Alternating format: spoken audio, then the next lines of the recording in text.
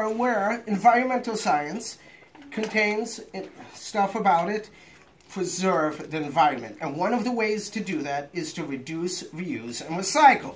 So, you know, everybody's all into this idea of, you know, reusable bags. We're going to go to the store with the bags and fill them again and again. So I thought to myself, why not take a hydration bag and use it for something other than water? Such as my favorite beverage over here, Diet Coke. Diet Coke is great. So this says on it 2 liters, and this is a 2-liter bottle. Coincidence? I think not.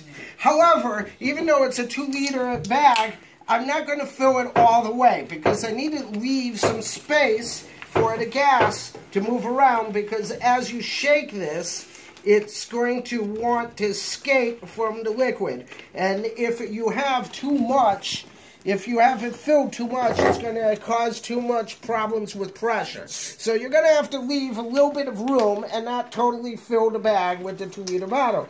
Also, at the beginning, you need to pour it slowly because it's not going to go like straight down so quickly. It needs to get some weight in there. So, you know, you pour it a little bit, let it go down, pour some more, and once it starts filling up, you can pour it quicker. Up, there we go, overflow.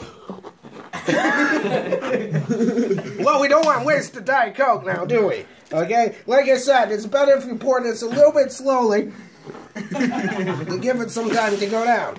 Now, one of the good things about Diet is since it doesn't have sugar in it, it doesn't get all that sticky. Right? And it tastes great. Let me tell you, I have been drinking Diet Coke some 30 years. And I'm as healthy as a horse. Cough sponsor. Yeah. Exactly. You know? But, okay. Now that my bag is all filled up, I'm ready to go. You know, I drink about a 12-pack a day. So this saves a little bit of time and money being able to fill this up. And it's party time.